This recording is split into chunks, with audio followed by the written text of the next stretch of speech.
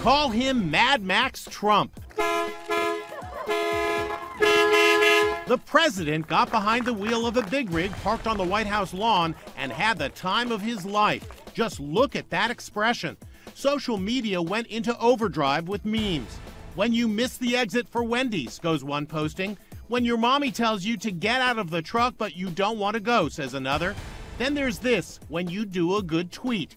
Meanwhile, the president is getting heat for what he told Time magazine in this controversial cover, Is Truth Dead? I can't be doing so badly because I'm president and you're not, he told the reporter. Seth Meyers is claiming the president stole the line from the very early days of Saturday Night Live. Good evening, I'm Chevy Chase, and you're not.